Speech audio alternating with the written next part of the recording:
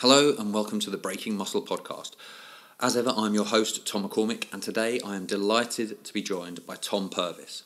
Tom is the creator of RTS and exerciseprofessional.com. He's also the trainer of trainers. Tom has a huge amount of experience in educating fitness professionals to deliver better quality of service to their clients and more efficient training. Now, he is a mentor to one of my coaches, one of the people I go to upskill myself, Michael Goulden, who is a former guest on the show, but he is also a mentor to Ben Pakulski, top IFBB pro bodybuilder. So he has seen a whole host of things, been in the industry for years and years, trained in Gold's Gym, the Gold's Gym, back in the glory days where all the bodybuilders were there working out. Anyway, today we pick his brains and go a deep dive on all things training efficiency and how you can improve your gains in muscle mass and the thought process. Really, it's about getting your thought process in place to maximize your potential and build as much muscle as possible and what goes into that. It's a fascinating discussion, so I will stop talking at you and I will let Tom give us his wisdom. Yes, well, so good to finally speak to you. Thank you for taking the time to have a chat today. I wanted to talk, one of the things was training efficiency I wanted to cover. We'll have to do podcast efficiency as well, but get things cracking in a minute. How are things for you? You pretty busy over there? Always. There's always something to do. Yep. Yeah. And what about the state of play as general? I mean, I think as you said to Michael, you know, things are pretty tough over here. What's happening over there at the moment? You know, it's so different from location to location, from state to state. Mm-hmm. I mean, I can't speak for everybody. Certainly, even when they say that our state is on the rise, it's pretty much like most places in universities and bars. So if you're not in either one of those, you pretty much don't know it exists. Right. You know? Yeah, I think that's not too dissimilar to here. I just got a little bit of, I could hear myself there. Oh, it's gone. I could get a bit of echo there. Yeah. Here, let me plug in my headphones and see if I can still hear you. Okay, cool. My computer was acting like it couldn't recognize my headphones earlier, but let me see. Okay.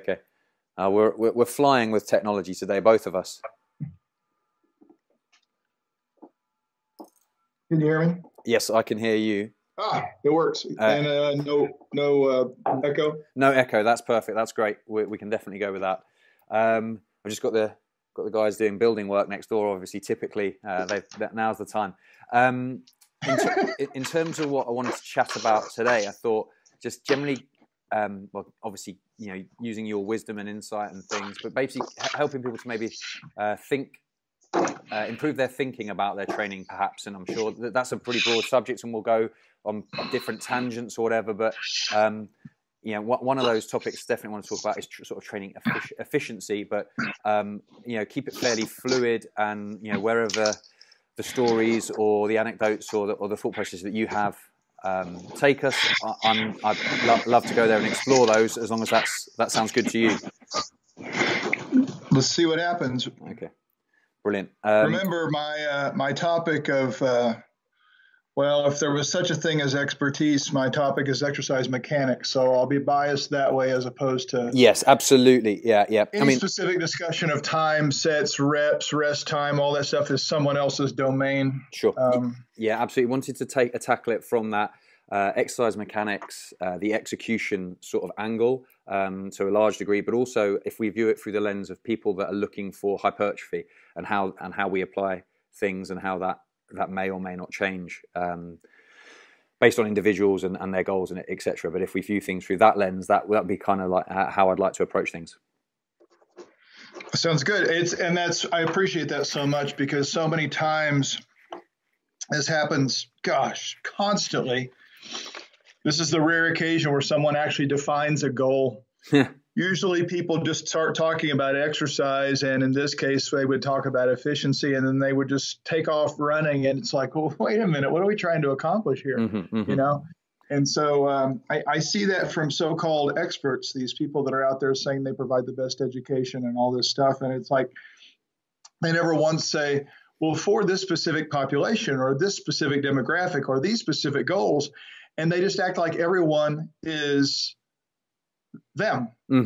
Absolutely. And that's such a huge mistake. So thank you for that clarity. No problem at all. Yes, well, actually, I mean, I was on a call with Michael yesterday, and that whole process of, you got to ask, sort of who the client is, and then what their goals are, and that feeds into everything. So I'm sure we can explore that. But another point, I'll probably raise this during the conversation, is I feel like the process or the learning journey is, first of all, you have no idea what works. Then you will find out what works for you, and you tell everyone that's what they must do. And then eventually you get to the point of, oh no, there were some principles that meant that worked for me, but how I apply those principles to you might be slightly different because you're not me. And sadly, it's taken quite a long time for me to sort of think that process through. Well, I think an interesting thing also, and all of this that we're saying now, while it may seem like, wow, I wish they would get to the topic, this is integral and key to the topic, and it is in concert with what you just mentioned. What works for me, number one, as soon as someone stumbles onto something that appears to generate some response within them that they are hoping for, that doesn't mean it's A, the best way, or B, sustainable. So we may find that because someone that is 22, an incredibly high tolerance for poor mechanics, genetically, orthopedically, whatever you want to call it, what they're doing may be working to stimulate the change they're hoping for, but that doesn't mean it's going to be sustainable, because the worst injuries, in my opinion, are not the muscle tears. They're not the pec tears. They're the long-term, insidious, growing under the surface of the ocean type of things that generate arthritis. And everybody's going, oh, arthritis is for old people. Arthritis is based upon wear and tear, and we are speeding it up with exercise. There are lots of MDs or sports medicine guys who will talk about running. And while I'm not of the mindset that these things are naturally inherent to exercise, I think so much of it, when we're talking about force/time-based issues, that's based upon across time how the forces are applied. So they talk about running and they say, well, you're going to have 90-year-old knees when you're 40 because of the way you're doing this. And it's like, wait, that's a generalization. But the idea is relatively true, that if we take joints, which are never considered really much in exercise, on the order of never, and put forces through them in a manner that they currently can tolerate. People can tolerate American football for quite a few years, but nobody retires at 65 from American football. And there's a reason for that. It's not just loss of skill. It's usually an inability to walk. You know what I mean? Yes. So there's one thing I'd like to consider. They've talked forever. This, I don't know if it's real research or something somebody made up, but they took some Olympic athletes, supposedly, and I've heard this my whole life, so who knows, and said, if we gave you a drug that would guarantee you'd win a gold medal tomorrow and it would kill you 5 years from now, would you take it? And supposedly they all said yes, or exclusive, or most of them are. Well, I could see why all of them would, because that's their whole life at that point. And we're typically pretty short-lived. So there's a thing that I want to keep in mind, going back to the who that you mentioned, is you may be willing to do that, but if you're helping someone, I think we have a responsibility to go above and beyond the stupid crap we might experiment with upon ourselves. And, I, for example, love front squats for lots of emotional reasons. Number one, you typically keep doing what you're good at. And certainly there's, if there's a response you want, that doesn't mean it's always sustainable. And if it's not sustainable, then the goal you were searching for no longer gets satisfied. Yes. So does this thing over time tear us up? Is it for everybody? And was there even a similarly adequate or even better way to achieve that goal than what we thought we had? Oh, wow, I'm making progress. Well, that's fantastic, but is there still yet a better way? But because we got our first level of response we were looking for, we just stopped looking. So there's and is it one thing, or 6 months from now is that thing that it seems to be creating the response you want, could it wane in terms of its effect? And may there, besides just adding more weight or doing something more severe in terms of stupidity, could there be a more reasonable way to continue that progress, or simply something appropriately different? Mm-hmm. So anyway, we actually are leading towards the topic now, believe it or not, people listening. This is the idea of efficiency. So you probably have some specific questions. I've made some notes that I want to bring up along the way. Sure. But I'll shut up now for a minute, which is always tough for me. I'll let you direct this thing as I should. No problem at all. Well, I mean, people are here wanting to listen to you, not me. My wife's usually in the other room listening to these podcasts, and then tells me that I talk too much. So I'll try and be brief and get you back on. But as I said earlier, we're looking at through this the lens of someone who's looking to develop muscle mass. They're looking for hypertrophy. So what's your thought process? How do you from sort of the 1,000-mile view, starting out and then zooming into the minutiae? What makes something an effective exercise for someone to elicit hypertrophy, and how do we differentiate from one exercise to the other, perhaps taking that individual into account? I'm just making some notes here. I'm going to start with a general term. Mm-hmm. And we're going to have to find some way of clarifying it with greater detail. But let's forget the word exercise for a minute as much as we can, and realize that the point of exercise is not to exercise for the hypertrophy-oriented goal. Mm-hmm. Some people say, oh, you can get a great workout doing X, flopping these battle ropes around. Well, that's popular. And it's cool, and it's a cheap piece of equipment, so it's economical, and it makes you tired, but is tired equal hypertrophy? So what's a great workout? To me, a great workout, you mentioned efficiency. I'm going to step back for a second, and this is going to be a giant rambling mess of words that I wish you could edit the order in, but let's see if somebody gets something out of it. I want to step back for a second. I want to separate efficiency from effectiveness. What we're trying to do is stimulate a specific change. There's pretty much, and I'm going to overstep my quote unquote expertise boundaries, my scope, pretty much impossible to get just one change.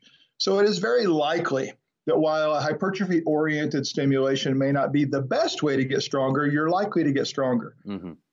And honestly, while people think these are separate things because the stupid textbooks tell us so, it's really tough not to gain endurance to some degree when we gain strength. Now, someone will say, oh, you mean if I do a bench press or a squat, I'm going to be able to run a marathon better? No, those are very specific skills and extremes.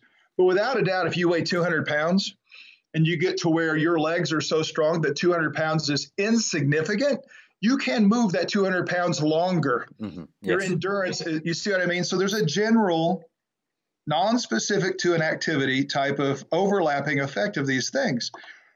It is entirely possible for an untrained person to start doing something over an extended period of time, maybe 20 minutes, and actually watch their quadriceps grow.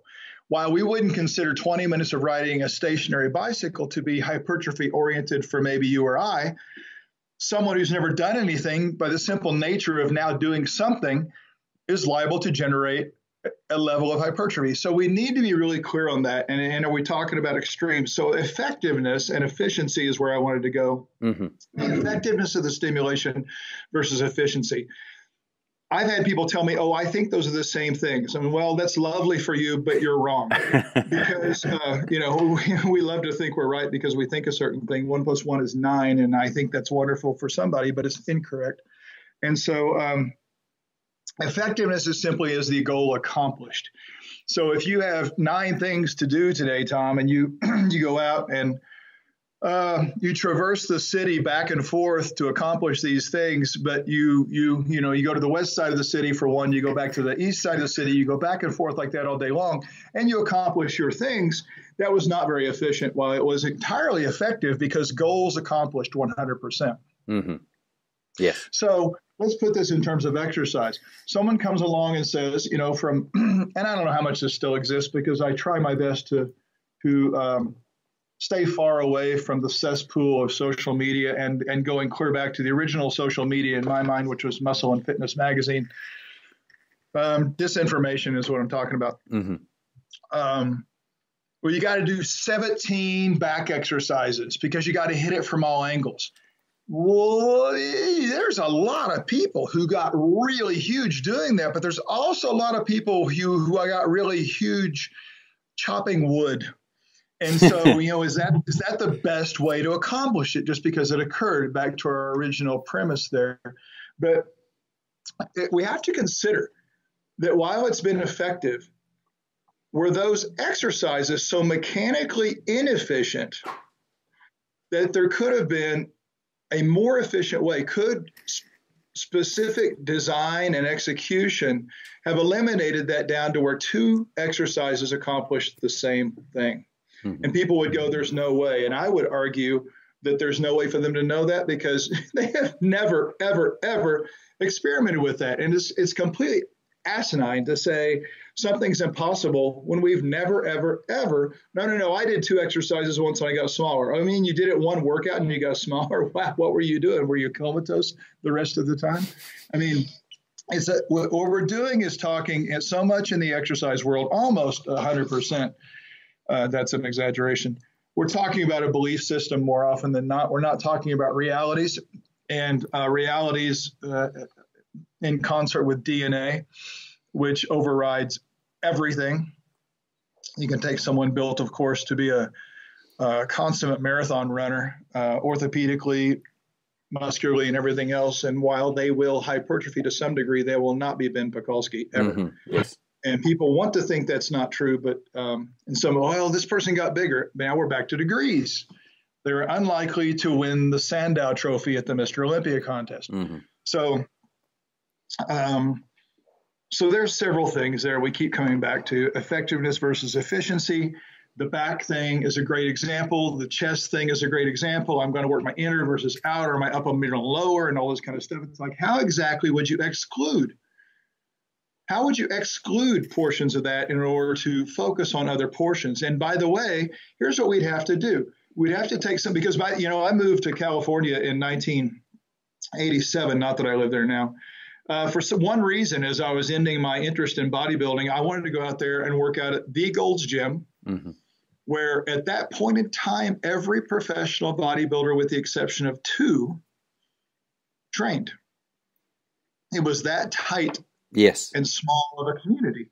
Well, here's what I thought, my God, this is going to be great. I'm going to watch all these guys. I'm going to know everything. I just go in the gym for literally 4 to 5 hours at night and just train and then watch everybody come in. And here's one thing I found across months and months and months and months and months and months of being there. Everybody did the same thing across time. Yes. So when they, on a given day, and who knows, they don't write their own articles for these magazines, right? So when they go, oh, the best exercise for inner chest is X. Well, it's always the same one people say for inner chest. But the bottom line is that here's something that I never saw one time. I never saw anybody only do that proverbial inner chest exercise at the exclusion of all the others, just to find out if they could create like a dorsal fin. Yeah. You know what I'm talking about? Yeah. It's like, I don't know. It's just, I think dorsal is the wrong word, actually. What's the other one? I don't know. An anterior fin, right? You know, the center of your pecs being the only thing that grew. Yes. That has never, ever, ever happened. First of all, nobody's done any specific exercise to the exclusion of others that was supposed to be a muscular region isolating thing. Secondly, you can look at all the science, which is not always directly applicable to exercise and exercise response. You can look at that and say, well, there's virtually no way that could happen because although there are non-spanning fibers, there's no evidence that they exist within the pec. It's a relatively short muscle compared to the sartorius or the semitendinosus, et cetera. And even if those non-spanning fibers were congregated at one end of the muscle or the other, it boils down to neurological control. If the motor units are such that They both contract at the same time. Can you segregate them in terms of motor units? Can you only get inner versus outer to be stimulated to contract? And if you did, how would you get your arm to move? Because there's a long thing there that extends beyond belief systems. So those things that we've done, and here's a bigger thing. How would you focus? Go back to mechanics finally. How would you focus the force, the resistance? The resistance is the stimulation. Physics is the stimulation. How would you focus that just on one end of the muscle or the other? It's an impossibility because the resistance is applied throughout. So these things make it so, listen, is that thing you're doing for an inner chest exercise and this other thing you're doing for an outer chest exercise, is that simply a waste of time to some degree? I mean, maybe it's overall stimulating and you don't know it, but is it in and of itself, despite its sensation to you, is it really effective? Could we have spent more time looking at plane of the fibers, which we can look at in fan-shaped muscles, and then direction of resistance and motion in response to that? And one of the things people absolutely do not seem to get is the direction of resistance, not the motion. The direction of resistance determines what's influenced. People will stand up. Here's a great example of lack of efficiency due to lack of effectiveness. They'll stand up. Well, you can probably see me. They can't. I'm going to do this thing that you'll see in group exercise where they're standing and they'll grab some dumbbells. And while standing, they'll do what looks like a fly machine. You follow me? Yeah. And so with that in mind, they're going, oh, it's a chest exercise. Well, they're saying it's a chest exercise because they think the motion is produced by the chest. The motion is only produced by the chest if the resistance is fighting that motion. And right in that specific exercise, a quote unquote standing fly with dumbbells, the resistance is pulling downward. So I don't care how you're moving, the things that are pulling upward within you are what's getting stimulated, right? So this is a problem with the idea of trained motions, not muscles. Number one, what moves you? It's always muscle. Number two, the muscle that's really working is the one that's directly opposed by resistance. I don't care how you're moving. So that is such a mechanical inaccuracy on the order of 1 + 1 = 3 to say that it's all about movement. Yes. Now, I'm not saying it's not about the influence of movement also, but in concert with direction of resistance. Movement has nothing to do with moving. It has to do with shortening and lengthening of specific tissues that are being challenged by specific directions of resistance.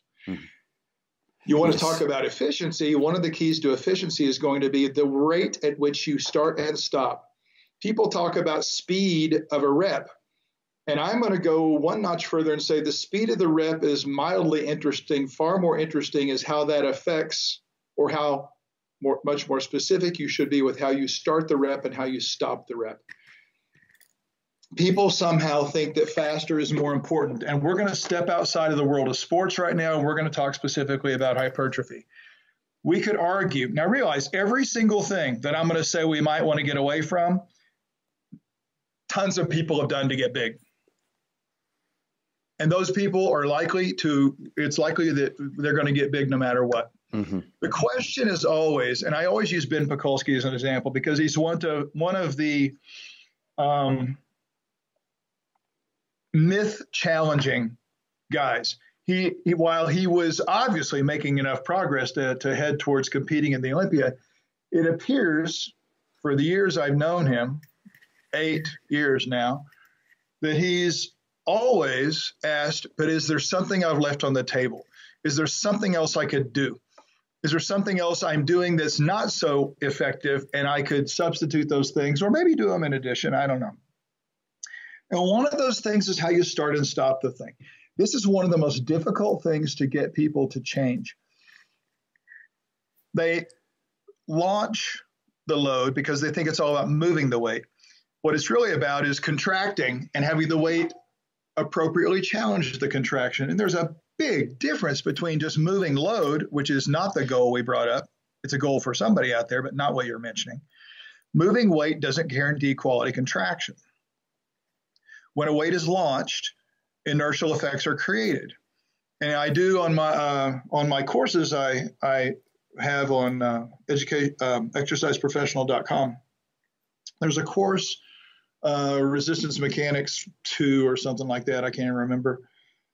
We talk about inertial effects, and we get out a tensiometer, i.e. a fishing scale, and we'll put a 5-pound weight on there and move it at different rates. And really, it's not about 2 seconds up, 3 seconds up. It's not about that. It's about rates of acceleration and deceleration. So I can take that 5 pounds and move it in a manner where the scale shows 5 pounds the entire time. It doesn't take much to start moving that thing. In fact, what most people would call slow starts to change that 5. So as I'm going up and down, that 5-pound weight is well, if I go fast enough, it's 20 pounds at the bottom when I decelerate it. It's 0 through the bulk of the range if I launch it. So you're telling me we went and grabbed 5 pounds, 10 pounds, 100 pounds for the purpose of having entirely different loads on us than the one we grabbed? And everybody's hollering about full range of motion. Wake up, people. Number one, there's no such thing as full range of motion. More is not better. Exceeding a joint's capabilities doesn't mean that it's full. It means it's excessive. And you can never get full range of motion for a contraction because in most cases, the joints and muscle shortening and lengthening moves far further than you can maintain resistance through a range. And those words don't mean much to most people. We'd have to do some kind of visual with that. But I'm just telling you, if you think you ever went full range of motion because you went as low as you could in a bench press, with your hands on that bar, you didn't get halfway to full shortening. So is it necessary? Do we need another exercise for that? Quite possibly. But realize you get big anyway. Mm-hmm. Yes. So how much would we get by adding more to that? I can't promise you anything. All I can say is, like Ben Pekulski thinks, is there anything we're leaving on the table? And usually we're leaving quite a bit when we just move weight. And more at one end does not satisfy the inadequacy at the other end. So, that truth that when we're moving fast, that weight we've chosen is only stimulating through about 50% or less of the range of motion. And here's the thing. I'm not saying good or bad because whoever's listening, I don't care about you. I'm not telling anybody what to do. I gave up my exercise professional codependency 30 years ago. I'm simply stating facts. You can go do whatever you want, and you can go back to what we said in the beginning, Tom, where we said, oh, but I'm getting results. That's great. If you're perfectly happy with everything that's going on and you find that it's sustainable, absolutely do whatever the hell you want. Mm-hmm. But if you want to know the truth about stimulating muscle efficiently, then we need to consider that all of these exercises that are very traditional are because there's a limited direction of resistance provided, that there's a limited range through which it's effective because of either how the exercise is designed, i.e. the exact direction of resistance, or we've launched it so it's, wow, so you're throwing this dumbbell press around, it's doing nothing at the top, so we feel the need to go over and grab some cables and do a cable crossover. I understand because each one is half of a rep. No matter how far you move, it's only half loaded. So you want to tell, oh, I need this. And one does inner and one does mass and one does this. Okay, number one, get rid of those things that you just made up and you memorized. Number two, realize that those two exercises, and I'm not saying they need to be put into one. I'm just saying if they could be with a specific device provided with appropriate resistance, meaning a resistance profile that goes up or goes down in concert with our strength profile changes. A strength profile, while it's very, very rare that anybody distinguishes between the two, a strength profile is the simple fact that your muscles within you are creating torque. And I know we always talk about strength and we talk about occasionally when we get into the physiology world, tension, and we think tension is strength. Muscular tension and contraction is strength. It is not. It is at minimum 50%. 50%. It is much, at maximum 50%. There are many more factors, including skill level. But in the most rudimentary form, muscles are creating torque. Torque is simply the tension created in the muscle times its mechanical ability. which means its relationship to the joint and the bone that it's moving. That constantly changes throughout the range, as does contractile tension. So my point here being that as you move your arm in what we would consider to be a movement associated with the chest, from out to the side to across the front, and there's fancy words for that, but who cares? Trying to describe it for the listener. Yeah. Your strength changes. Your strength changes. So it makes more sense in terms of efficiency to provide appropriately less weight where you're weaker and appropriately more weight where you're stronger. Otherwise, once again, back exercises are a perfect example. Mm-hmm. A pull down or a cable pull down or a cable row provides maximum resistance where we are the weakest. That means through the bulk of the range of motion, we are not being stimulated by the load. Nobody in their right mind would grab a weight that they could do 100 reps with and think they're going to get big. Yet we do that all the time through fractions of the range, because we choose a weight for a row that if we do it strictly, we can really only finish one end of the range, and you could probably do 50 more reps through the bulk of the range. So we've really done what I just said we wouldn't want to do. Mm-hmm. Yes. Now, I'm not saying 100 reps is bad. Again, I don't care what you do. I actually, stepping outside of mechanics, I don't subscribe to a certain number of reps as much as I describe to a final rep / effort relationship. Is it 10 reps or is it 10 reps with a certain degree of challenge at the end? What was the last rep like? And if you threw the last rep, if you threw it around, how inefficient were you? If you cheated on the last rep, you spent the other 9 reps working towards that most awesome stimulating rep and you blew it. Mm-hmm, mm-hmm. Yes. Cheating makes it easier. The whole reason to get to failure is to be hard, for it to be more difficult. Why are we so? Here's what we do in the fitness industry.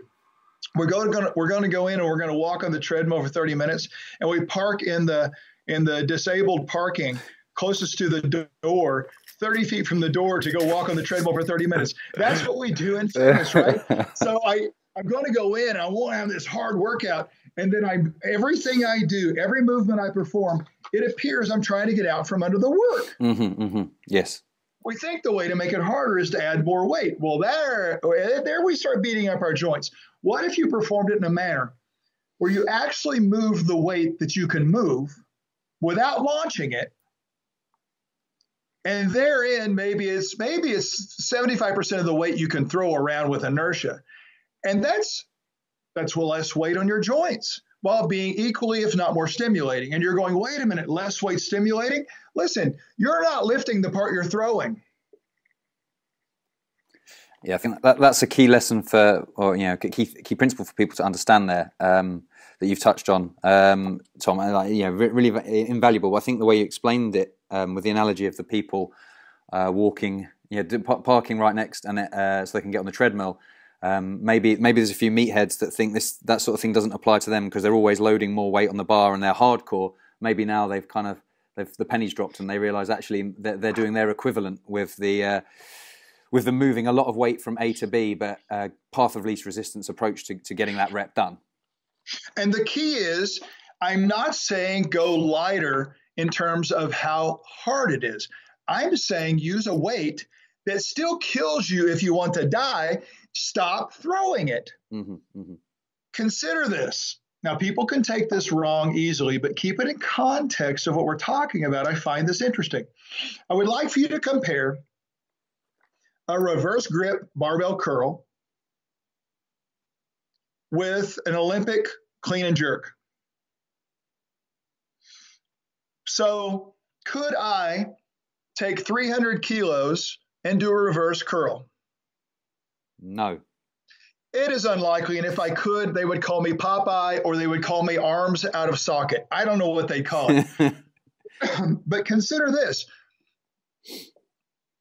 We launched this thing. The skill of launching in the Olympics, in Olympic weightlifting, is, oh my gosh, it's as much skill, if not more, than a pitcher who can not get one hit throughout a baseball game.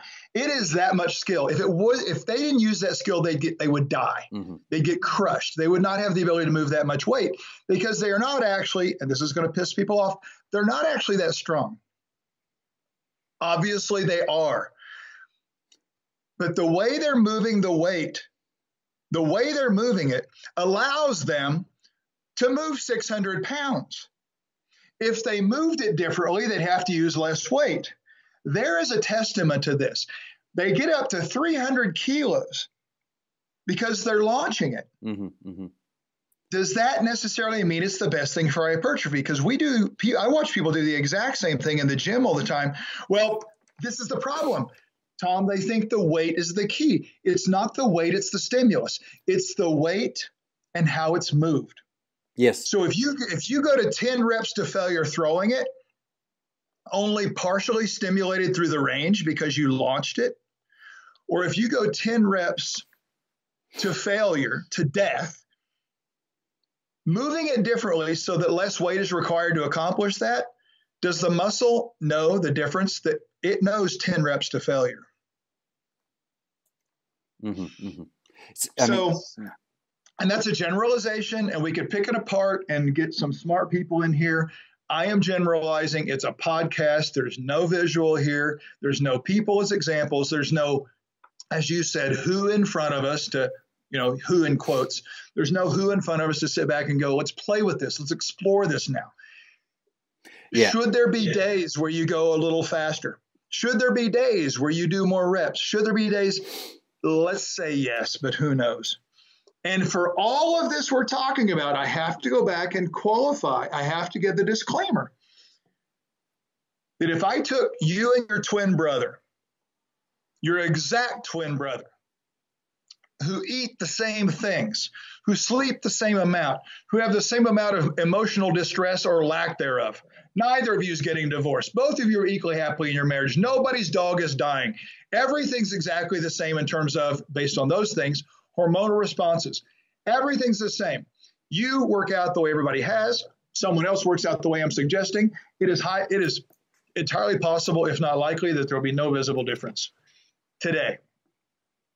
The thing I could pretty much guarantee, which means I could probably be wrong, your joints would be different over time. Well, what does that mean? That means that if you're doing it the way I'm suggesting, you will stay bigger longer. You will be 60 still looking awesome, and your twin brother will be 60 with joint replacements, potentially, and not so big anymore because, well, you can't even do cardio if your knees don't work. Yeah. Much less whatever else. So I am getting people to understand that this is speculation. We do not have the studies I just mentioned. And problem with exercise is we don't have any study in exercise like I just mentioned. Because even if I have twins, there's only certain parts of you that are the same. Your daily lifestyle might not be. And everybody out there taking supplements, taking drugs, taking what, and by the way, drugs not a negative thing to me. I don't care what you do. But everybody taking these things is creating entirely, why are we doing that? Why is everybody worried about sleep? Because we know that support is key to recovery. And we know key to recovery is choose a percentage, key to hypertrophy also, right? So if those variables are not recognized and intimately controlled in research, the research becomes to some degree invalid. Yeah. Tom, just to interrupt that train of thought there. So I'm just thinking this through, some of the stuff you said, and then for the listener and making sure it crystallizes in their mind, is it seems to me that from what you said, we need to understand, if we've got our goal, we know what our desired adaptation is. And then you need to make sure that your training stimulates, those adaptations as best you can. And that then takes you into being specific and specificity. So like your example of the Olympic lifting, the 300 kilos, the goal of that sport is to lift the most weight possible. So that's, you go about achieving that. Whereas the goal of hypertrophy is not to know if you can clean and jerk 300 kilos. It's to elicit the adaptation you want. And then that's how almost efficiency plays in, because once you're very specific about what you're trying to achieve, then again, you can then be very targeted with your exercise selection and your execution of reps. So does that make sense? Am I kind of paraphrasing some of those things appropriately? And then, so another thing that sprung to mind, well, a couple of things. Actually, first thing is your camera's gone. I don't know if you can get that back, and then if you hit the camera icon, you might pop up in front of me. But currently, was it on before? It was earlier, and then it's gone. But you were. I didn't want to interrupt. So you're in a good flow, so it's no problem if it doesn't come up. But I thought I'd let you know. So yeah, just thinking through that. Like, the way I see it is almost every rep is a growth opportunity, and people are doing a lot of wasted reps because, as you say, they're throwing the weight, and maybe a large chunk of that range is not effective. So kind of people being more focused with every single repetition. It's almost as if they have a list of exercises. I've got to get through these. I just move the weight from A to B, and I've done 3 sets of 10 of everything. Tick, I've created a muscle building stimulus. But actually, if we give each repetition the respect it deserves, we can be way more efficient and actually effective. I know they're not the same thing, but that both of those things. You've just taken a snapshot. That's what's happened. I'm messing with everything right now. All sorts going on. Now is it working? No, you're is not it working? There. No, you're not there now. Because the video, I turned it off and turned it back on. It says it's on, but it's not. It's not doing what I want it to do. No. Just the icon at the bottom in the middle is the one I think that would get it to work with the camera. If you tap that, see if that appears. But no. Anyway, I can hear you loud and clear, so that's fine. So with that in mind, people. Once they get their head around the importance of the each repetition feeding into their goals, it almost seems to me like people they have the path of least resistance. You talked about people trying to get out from under. It looks like they're trying to avoid the work. There's almost like this the good and bad on talking to them. They got like an angel on one shoulder, and actually the angel's telling you to do the hard work and suffer, but the devil's going, oh, you could just kick this up and your leg extension, launch this, you'll get that rep, that 10th rep you need. But actually you're doing yourself a disservice. And how do we go about having that knowledge that you need to try and stay honest and do the work? Now I lost the sound. Right, you're back now. Can you hear me now? There we go. Okay. So with the knowledge that your body's going to look for you to avoid work, unless you need to be aware of that and fighting that urge. How do we go about setting ourselves up to do the best we can, to not give in to that voice that's talking to us? Obviously, the knowledge that you need to place tension. This is exactly why. I mean, these are phenomenal and totally appropriate questions for this next progression of the discussion. The problem is words are cheap. This is why for all of the hundreds of hours of preparatory lecture that I demand for my class, it is all just preparation for the hands-on practical sessions, because people can study ad nauseum the preparatory stuff, and they walk in the gym and they look like idiots when they're working out. The ability to apply this stuff, people really, really, really don't sit there with a third eye looking above themselves and go, what am I doing? They default to part of what they default to is what you said, getting out from under the work. And if there's a couple things to keep in mind. First of all, I ask people often, what's the most important rep? And that's a double-edged sword. That's a wrong thing. There's two sides to that coin. That's a better analogy. Number one, without a doubt, the last rep. It's the hardest for a reason. If someone's doing 10 reps to failure, would anybody argue that the first rep and the last rep are liable to be differently stimulating? Mm-hmm. So with that in mind, let me back up and say the most important rep, quite frankly, is the one you're on right now. Yes.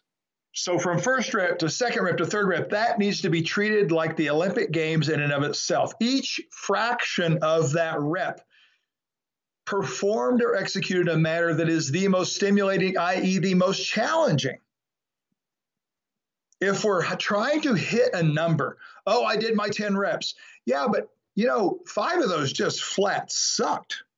I wouldn't even have counted them if you were in my place. So treat each one as an opportunity to get something out of it. The numbers honestly don't matter. We use numbers, Tom, as if they predetermine what we're going to do. What we should do is find a load. And I wish there were no numbers on the weight. Find the weight where you can work for a certain period of time until you're, progressed up to your current level of tolerance for what the end is. And nobody, if you're training someone, nobody should be dying during their first workout during dumbbell presses. Getting good enough to actually go to a point of failure. We don't progress that stuff. We think that the end is always the goal. The end is the final goal. It's not the first day's goal. Preparing for someday getting better at the end is the goal. Mm-hmm. So you can imagine someone learning ice skating, and the first day they get out there on the skates, the guy goes, go as fast as you can. Right? Well, we're thinking, we're just lifting weights. We don't need to learn anything. Oh my God, that's so wrong.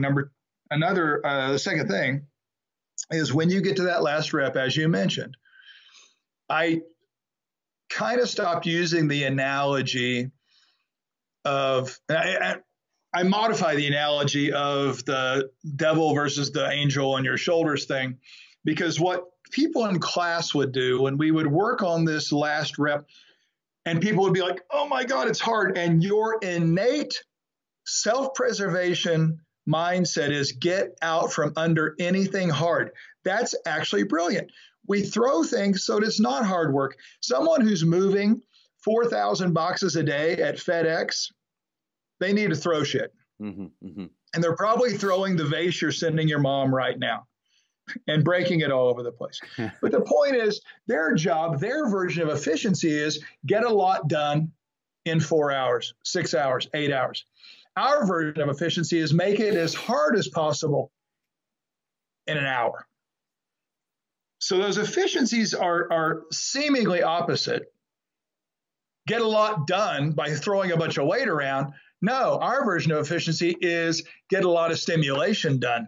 And that does not necessarily mean throwing the weight around.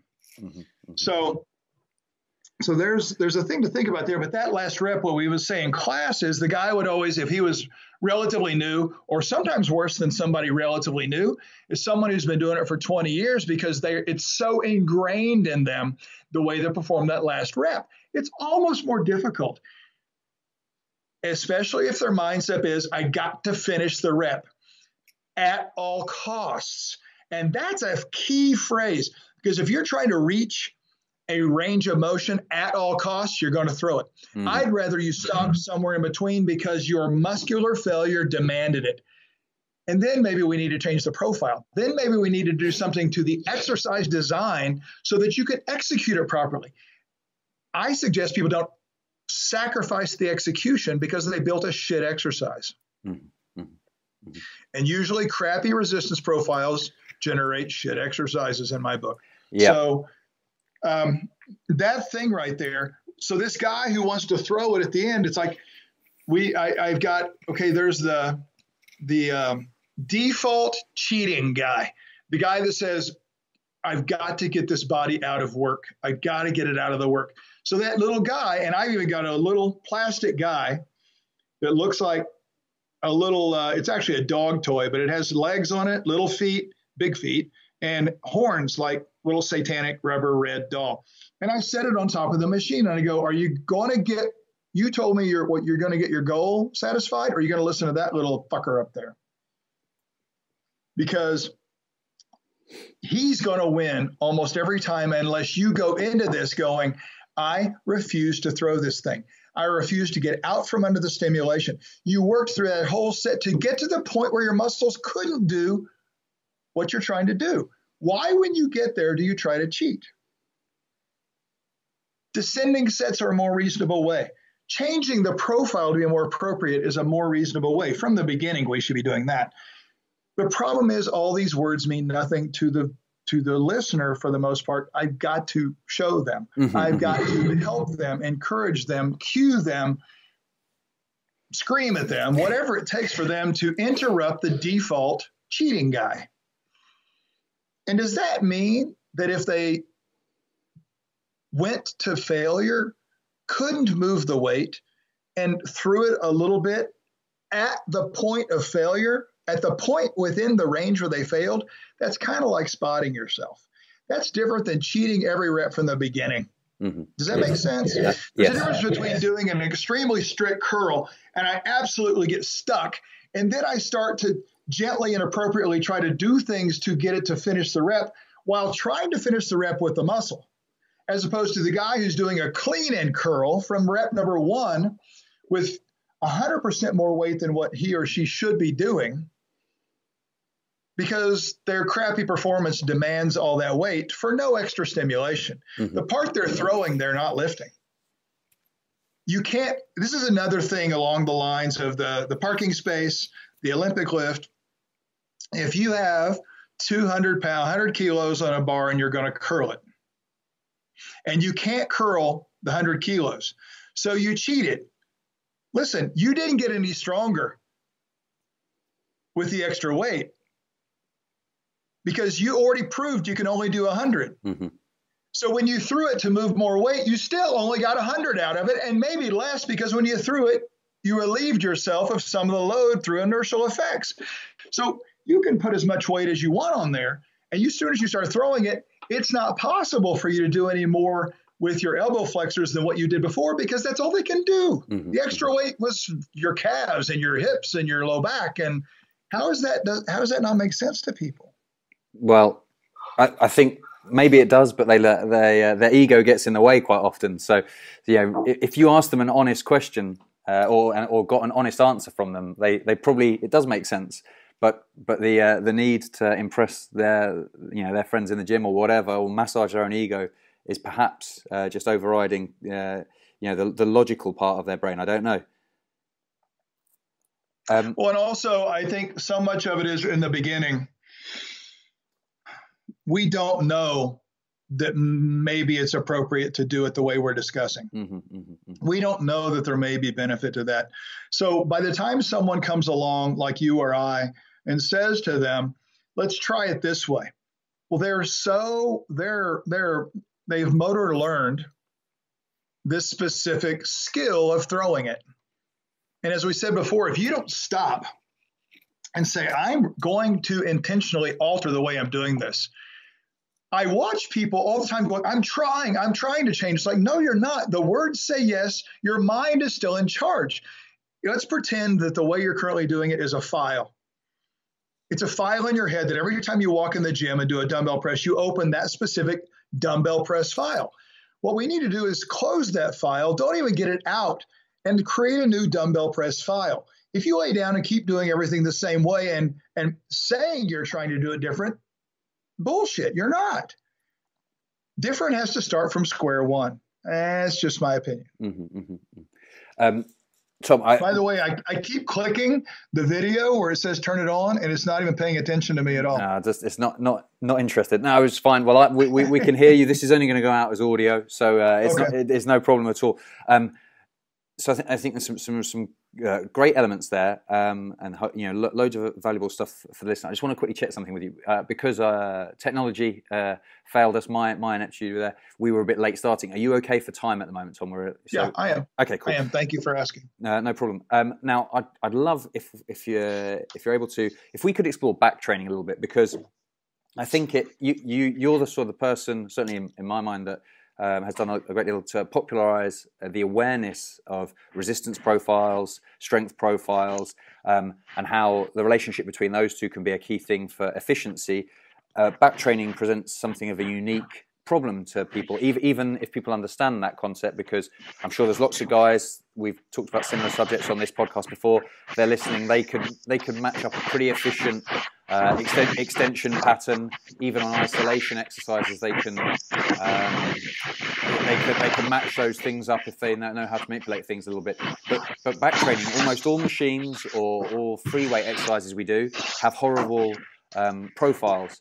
So if someone's thinking, I want to, completely, an efficient, how can I get around most efficiently training my back for hypertrophy? So it's kind of a long-winded, open-ended question there, but your thoughts on that would be really appreciated. That's an incredibly tough one. And even if someone has a place loaded with machines, and even if they think those machines are phenomenal, I could come in and prove to them those machines suck. Mm-hmm. Not because machines suck, because whoever's building them doesn't really know what the goal is. Yep. They are perfectly happy with what they've got, and that's a whole different story. So you can only work with the tools available to you. So let's stick with cables and barbells and dumbbells. Number one, throw out your barbell, because you can't match human motion with a barbell. And people go, how do you get big without a barbell? Just fine, thank you. Squats, deadlifts, and I would argue deadlifts can be performed better with something else. If your goal is the body, if your goal is powerlifting, you better grab a bar. So, that specificity, and that's a tough religion-oriented, religion of barbells belief system right there, that people, this guy's an idiot. I was like, I don't care what you think. This is just true. I'm not saying don't use them, but, there's better ways. So, the problem with, if I could try to describe mechanics, and people are this is a tough one for people. So you put 100 kilos on the cable row.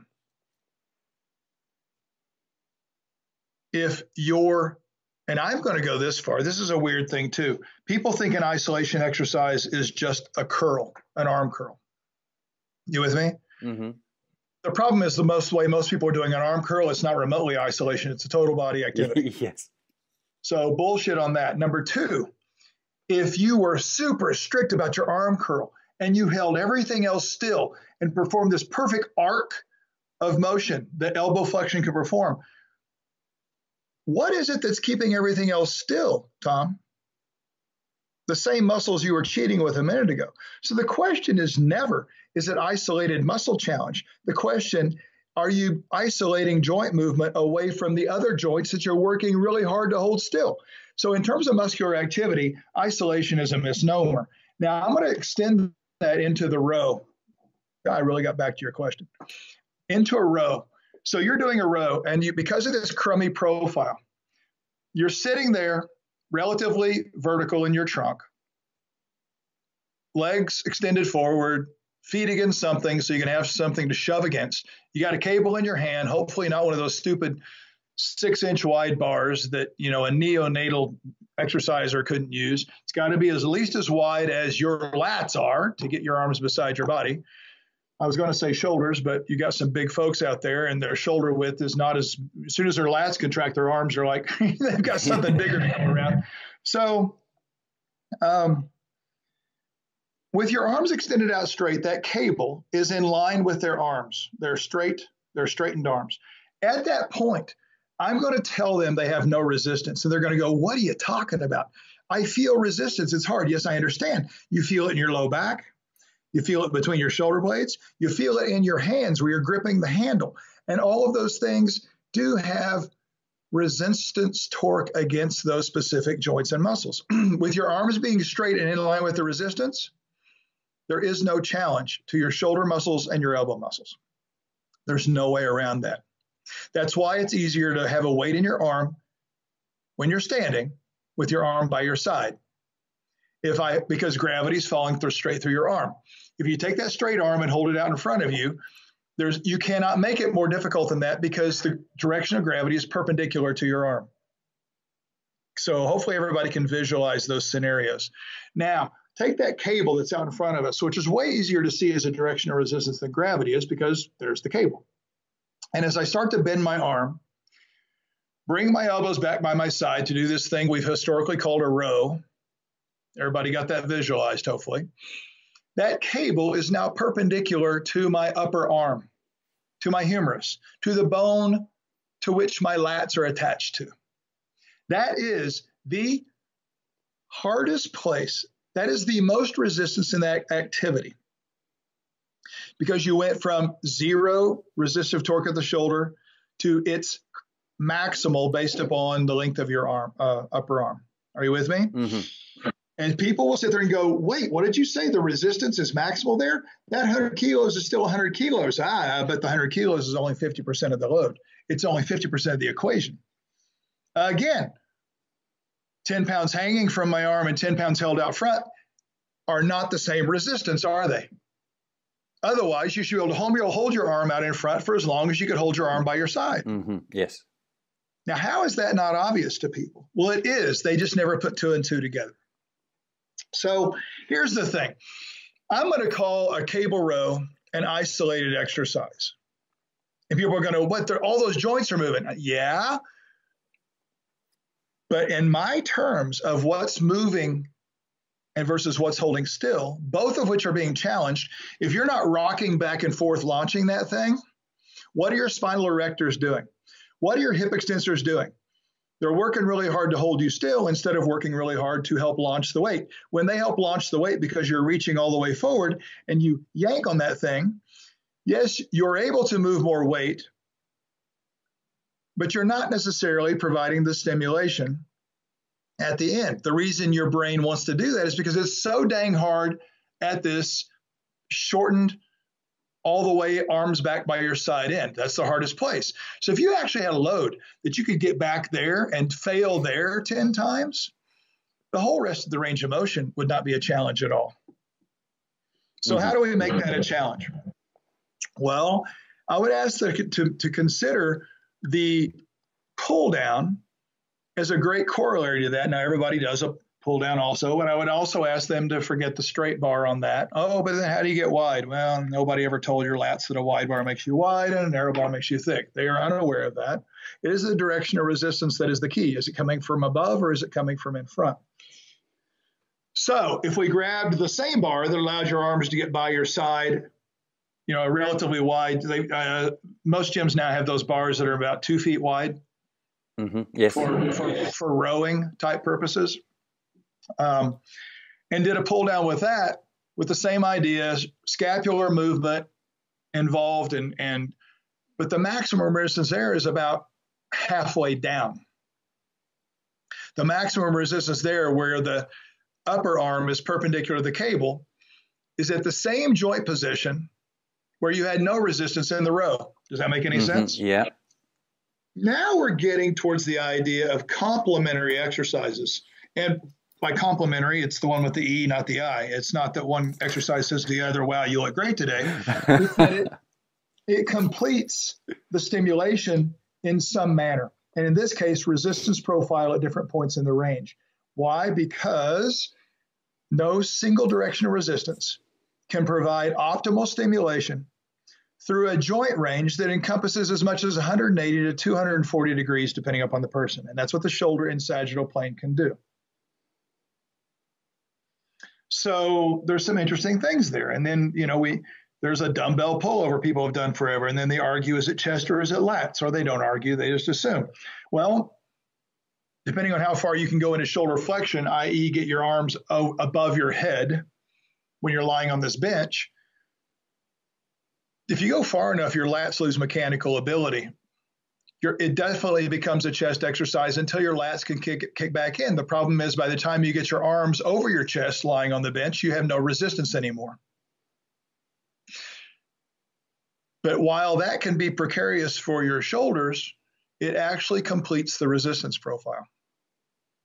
I'm not suggesting anybody do that because for the most part, when they do it, they screw it up.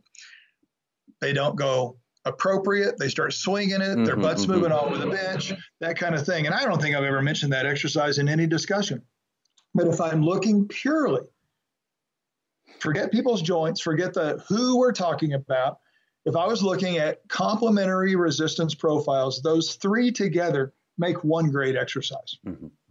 Now, somebody heard me say one exercise. So I go do a tricep. Not tricep. I go do a tricep, a superset with 3 exercises, and I go from one to the other. And you can if you want to. Those are just playing games that are fine. But I'm using a mechanical rationale. Now, quite frankly, that dumbbell pullover thing, there's other substitutes for that, which might be much more reasonable, like a straight arm pull down type of thing, where you're bend over at the hips, make your trunk a little more parallel to the ground with a cable coming from more of above you. So now you've got, again, the cable pulling relatively perpendicular to the arms when they're up by your head. There's lots of options there. In this discussion here, I am never recommending exercises because I don't have an individual in front of me for me to look and go, man, your shoulders are not built for that sucker right there. And more will not be better. If your shoulder limitation is due to osteophytes / bone spurs, stretching will not help. It will make it worse. And so, those little rudimentary sound bites of you're limited, so you got to stretch, which is unethical, got to go away. But yeah, I'm looking at this purely from an objective mechanical point of view. Can't recommend anything to anybody. The fact that it is objectively reasonable doesn't mean it's individually reasonable. Mm-hmm. But anyway, what we're talking about here is a thought process. That's what you brought up. Let's think through this back exercise thing. Mm-hmm. And so that's what we've attempted to do there. And as you mentioned early on, once somebody gets a little more advanced, well, there's two things that can happen. You mentioned that people start to understand there's principles that really are associated with the things they chose to do. I find that to be a very rare characteristic of individuals, that they start to see a theme, that they start to see principles. More often than not, I think they just consider they stop, and it just is a continued belief system rather than, well, I think I've stumbled onto something here besides just an array of exercises that appears to be a magical recipe. Mm-hmm. I think that's where people get stuck. I think all the information out there from social media to Flex Magazine, they all continue to promote and perpetuate that magical recipe mindset, instead of the magical recipe being appropriate stimulation through appropriate parts of the range. Mm-hmm, mm-hmm, absolutely. So, I mean, I think for people, they just need to think a little deeper. Back training perhaps requires more than more analysis in some respects than others, because it's not perhaps so obvious. But the way that you can layer things together and they work in, as you say, in a complementary fashion can go a long way. And I think partly it's almost having a mindset of like an intent based programming rather than exercise based, as in opposed to thinking I've got to have these exercises in there just because Flex Magazine told me. It's what's my intention with across this training session, and how can I pair or how can I sequence things to get that stimulus.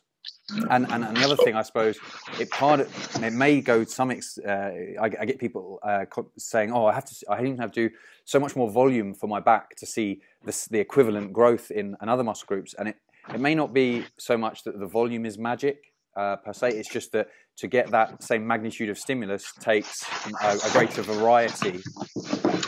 Perhaps is the way I often thinking about it.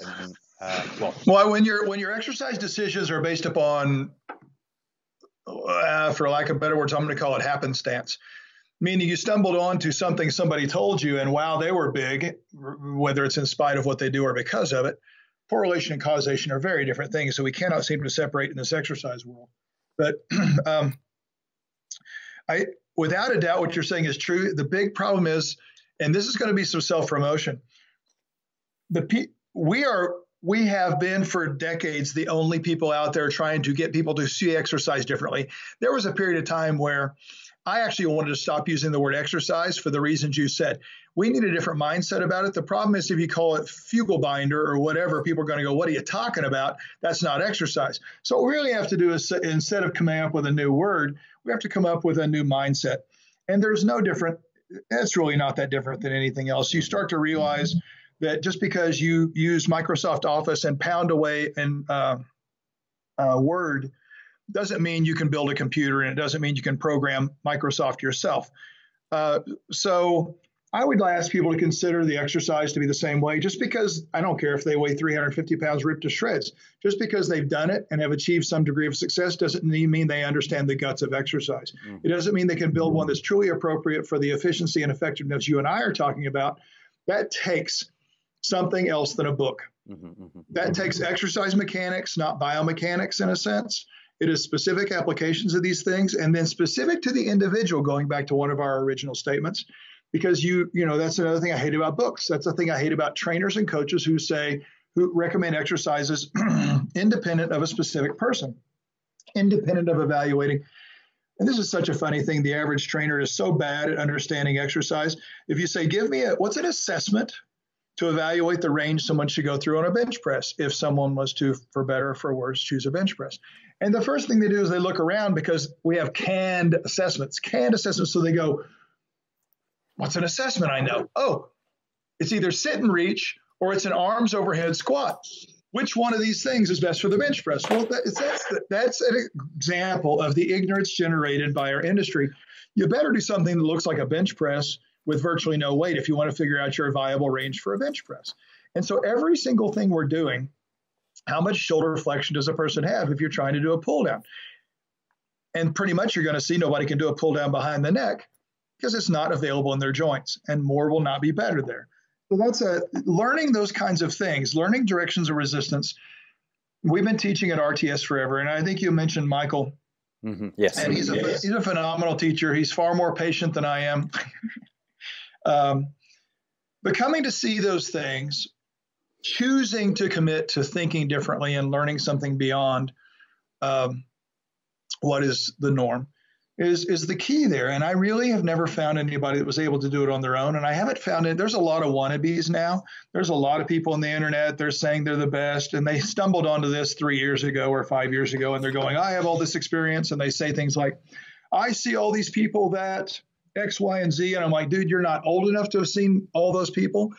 If you saw somebody one time, if you trained them online, if you saw them for a week, you have no idea what you're doing with that person nor their response. You got to train someone for 10 or 15 years to see the outcome of what you're doing, both positive or negative to them.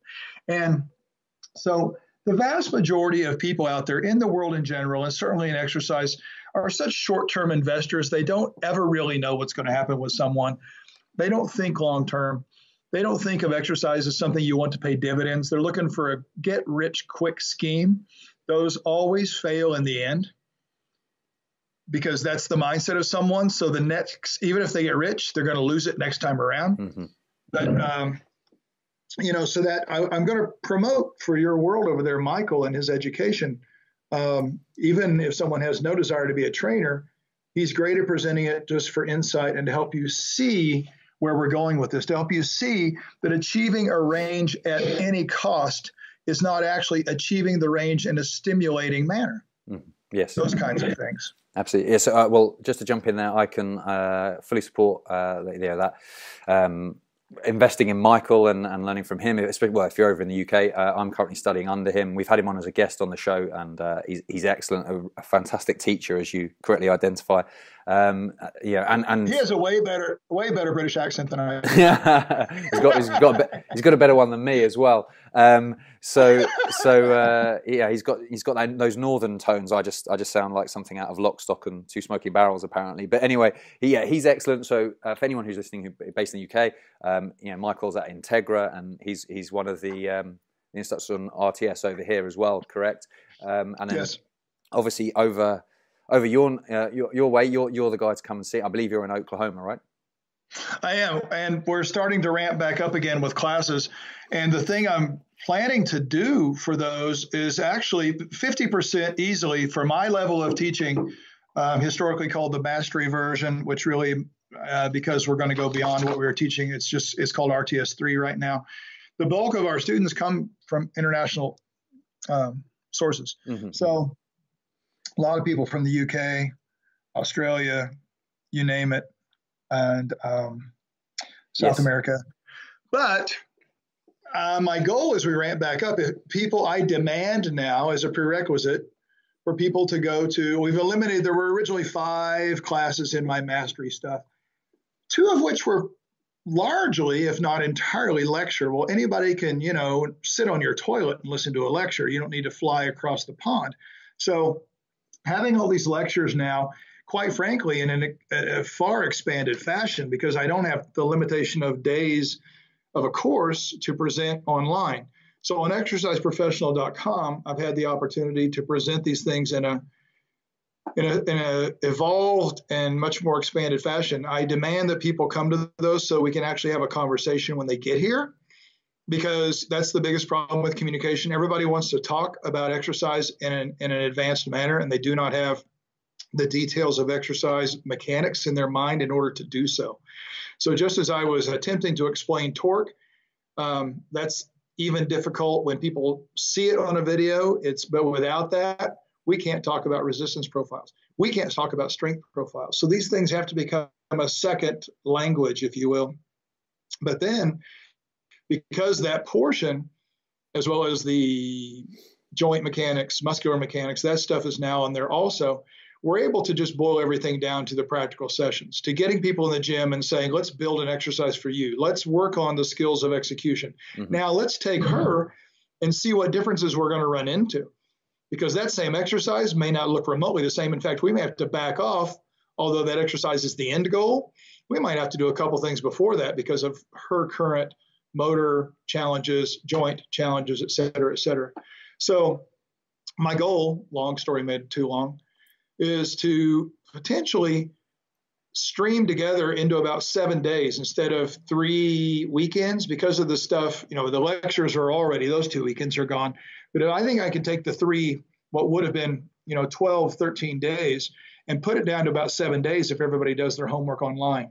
So that would be cool, because now instead of all these flights, you guys are flying one time. Nobody in Europe works during the month of December anyway, so you might as well come over here, right?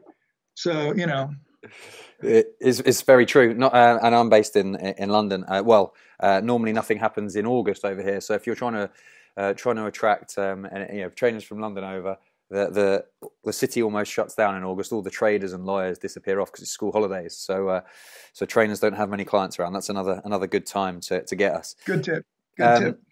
So well, that sounds fascinating and well worth investigating. Also, I assume they're still up there, but you have a ton of videos on YouTube, which if people are wanting to start dip their toe in the water, get a feel for things, assuming they're still there, they're a great entry level for people if these concepts are new to them.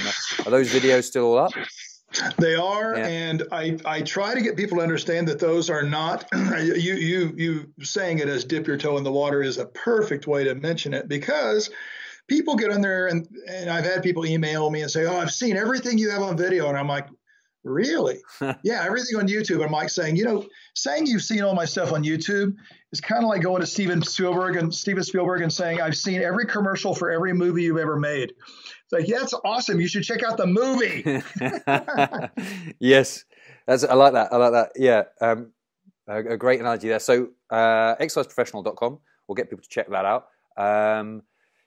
RTS as well. If people Google that, I mean, it's not that complicated. Give it a Google. You'll find your way to these places and start learning more. The website's easy, rts123.com. There you go. Pretty simple. Easy peasy. Easy.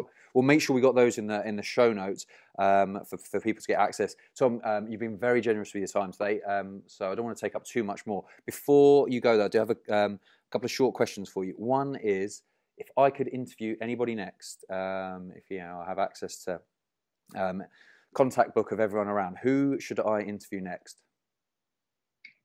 Regarding what topic? Well, let's. Because I was going to say Margot Robbie, but I don't know what you're looking for here.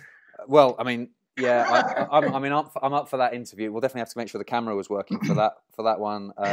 It'd be wasted just audio, right? But and then we'll go with someone in the sort of fitness space. So anyone that springs to mind in there who'd be an exceptional invite as well. Wow, there's a long list in my mind, and here's my problem with answering that. I have a list of people that have a lot of history in this industry that I find incredibly interesting, because that's where we start to learn where things came from. And for all the kids out there today, and I mean everybody 30 and under, everybody runs around thinking they've got something new. It's old. It's just a new twist. Listen, it's just the reincarnation of bell bottoms from the 60s, man. It's not new. And it doesn't mean it's any better. In fact, often our latest version is so dumbed down, it's worse than ever. So it usually has a fancier name. And sometimes if it's an exercise, it has an Eastern Bloc name. So if it's Romanian, Bulgarian, or anything like that, it's really super cool. When in fact, it's just an itty-bitty variation on deadlift. But anyway, where I was going with that, there's so many people that from the equipment world that I've known for 40 years, so many people from amazing guy, Tom Dieters, who was editor-in-chief of Muscle and Fitness and watched all that evolve. And he's been retired from there for a long time. But his scope and understanding is a entirely different perspective. Now, I don't know, as regarding someone to actually say, here's some specific advice for your listeners, I don't even know where to start. I don't even know where to start. I think you may have talked to, on Instagram, it's Hypertrophy Coach, but there's a guy named Joe Bennett. Yeah. Yeah, I haven't had him on yet, but that's a good shout. So articulate.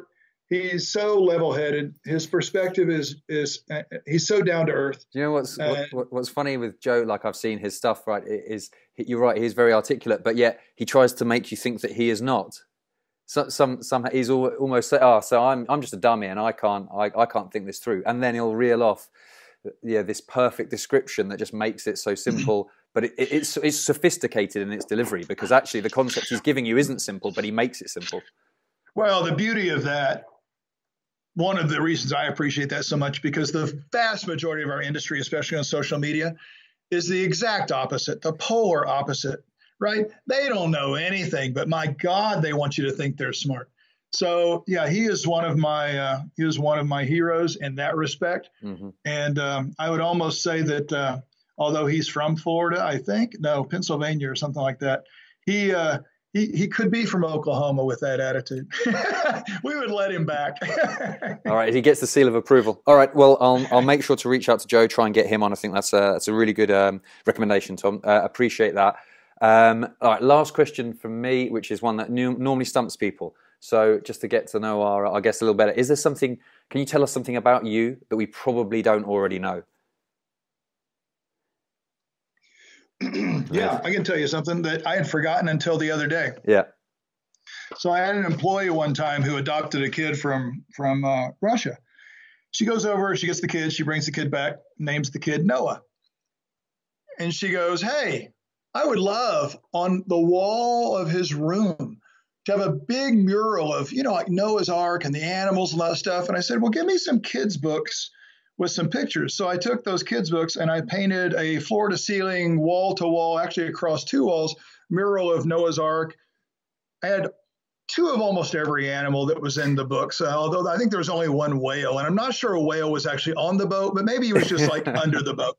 Anyway, I can, while I may not be a great original artist, I can steal other people's stuff pretty well. Yeah. I can sympathise with that. I enjoy sketching and that sort of thing, but I've got no creativity. I can copy something quite nicely, but if you ask me to create something, I don't have that in my locker. But that's amazing. And tell you what, no one knew that. I don't think no one saw that one coming. So that's a nice little insight. All right, Tom. Thank you so much for your time today. It's been a pleasure. Loads of value there for the listeners. I'd love to at another time when available get you on and talk about a few other things. Pick that brain of yours. That would be fantastic. But for now, thanks so much for taking the time, and we'll speak to you soon. You're very welcome. I enjoyed it. It was my pleasure. That wraps up today's episode. Thank you so much for investing your time with us. We really appreciate it. If you enjoyed what you heard and took value from it, please do me a favour by heading to iTunes right now, subscribing to the show and leaving a review. Positive reviews, like 5 stars, hint hint, really help the ranking of the show and will help us to spread the word and keep getting top class guests on. Make sure to follow Breaking Muscle on social media and me at Tom McCormick, that's TOMMACCORMICK on Instagram. Bye for now, and I'm looking forward to catching you on the next episode of the Breaking Muscle podcast.